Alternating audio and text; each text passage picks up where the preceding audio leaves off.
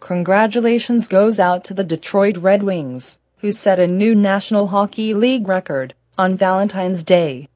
The Detroit Red Wings set a new NHL record for consecutive home wins, notching their 21st straight with a 3-1 victory over the Dallas Stars at Joe Louis Arena Tuesday night.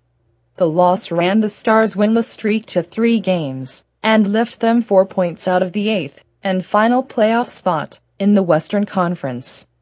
The Red Wings came out strong against the Stars, scoring 2 goals in the first 9-15 of the game and holding that lead until late in the game, when they extended it to 3-0.